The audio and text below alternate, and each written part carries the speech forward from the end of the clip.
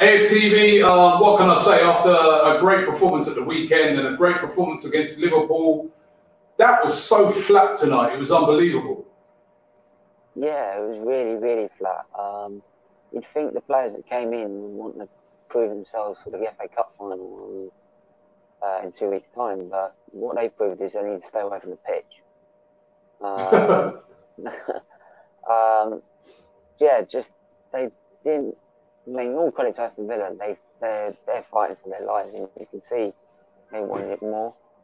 You can see that they were fighting for everything. I think Grealish, we let him dominate the midfield quite convincingly. I think Torreira had a very poor game, and you can see the difference between having Xhaka in there and having Torreira in there. Because I think Xhaka gives Ceballos the freedom to be the creative player for the front three.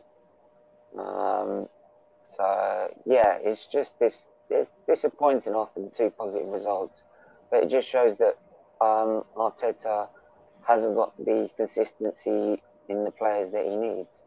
There was a play that flew over the ground before the game that's, you know, having a pop at Kroenke and saying to back Arteta.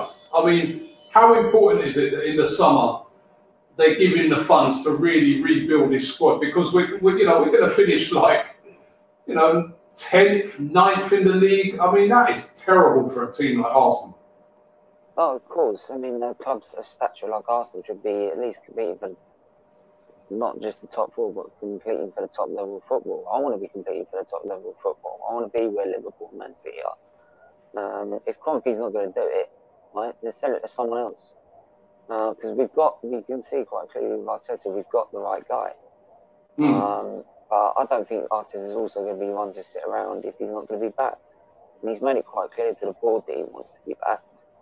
And he's showing them that with the players that he's got, he's getting half-decent results out of them. But it's not enough. Any player out there today put a case forward for the final? That any of the players that came in? Only the one that's guaranteed to be in the final, and that's Emi Martinez. Nobody else. It just says it all, in my opinion. I think even Oba had a poor game. He looked absolutely knackered.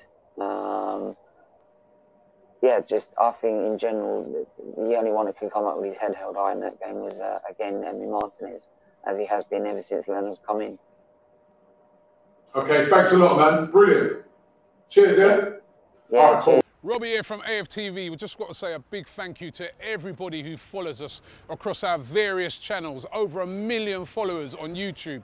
Don't forget, you can now also catch us on Reddit. We're on Reddit, so get involved with us on Reddit and also on TikTok. Keep it AFTV, baby, right here.